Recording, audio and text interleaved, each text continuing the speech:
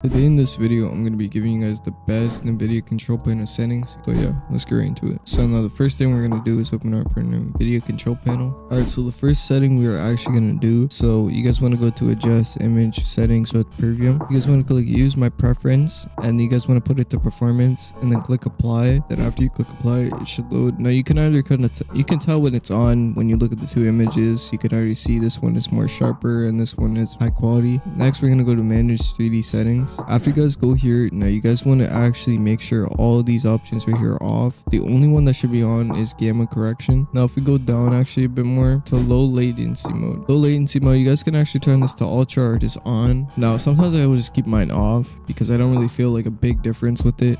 Max frame rate, now this is personal preference. You guys can actually cap your frames to whatever you want, so you guys can go 1000 fps, like 290 fps or whatever number. Let's go a little more down. Now when you guys see texture filter and quality, you guys want to actually put this on high performance. Texture filtering, negative LOD, so you guys want to make this on allow. Texture filtering optimization, you guys want to make this is on too. We're gonna go down. Threaded optimization, make sure that's on auto. Triple buffering, make sure that's off. VSync, make sure it's off.